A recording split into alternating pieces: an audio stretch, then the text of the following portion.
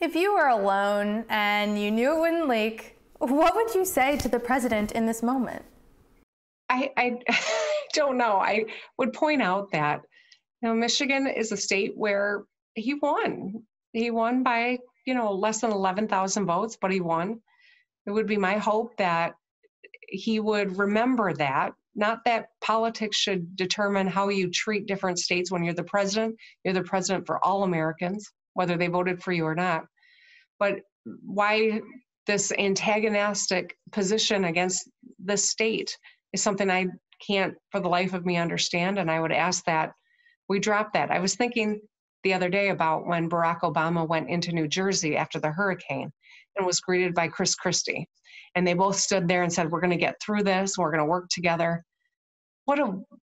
That's how it should be.